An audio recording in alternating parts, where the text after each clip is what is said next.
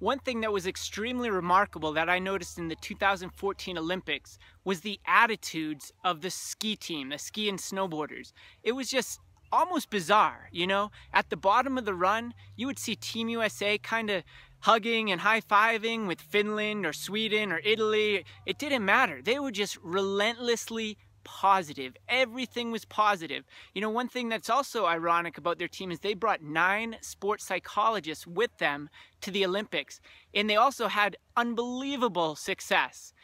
One story in particular, we talked about Sage Kotzenberg in this program, and before he attempted his final run, he told his coach, you know what, coach, I'm going to try the Holy Grail. And you want to know what his coach said? He said, go for it.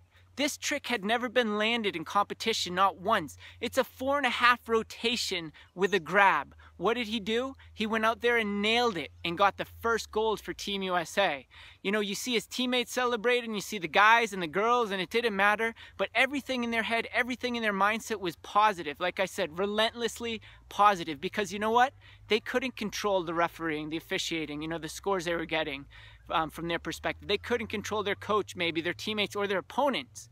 So they could control themselves. And the more positive we are with ourselves, the better we're going to do. So I encourage you to learn from their example and be positive, even with the officials, even with your coach and your teammates and the other teams sometimes, because the more positive you are, the more confident you're going to be and the better results you'll get.